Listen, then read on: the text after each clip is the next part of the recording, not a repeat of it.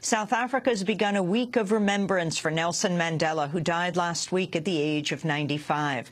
President Obama is among the foreign dignitaries attending a memorial service on Tuesday at the soccer stadium in Soweto. On Sunday, South Africans held a day of prayer for Mandela in congregations across the country. The Archbishop Desmond Tutu paid tribute in Cape Town. We are relieved that his suffering is over. But our relief is drowned in our grief. We pray that he will rest in peace and rise in glory.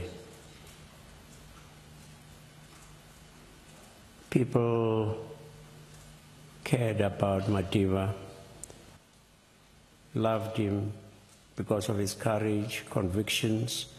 The commemorations will end with President Mandela's burial Sunday in his home village of Kunu. We'll have more on Nelson Mandela's life. I'm Amy Goodman. Thanks so much for watching this report from Democracy Now!, your daily independent global grassroots news hour. We don't accept advertising or corporate funding, but rather rely on donations from viewers like you. Please make your contribution by visiting democracynow.org today. We need your support today to keep bringing you this hard-hitting, in-depth reporting.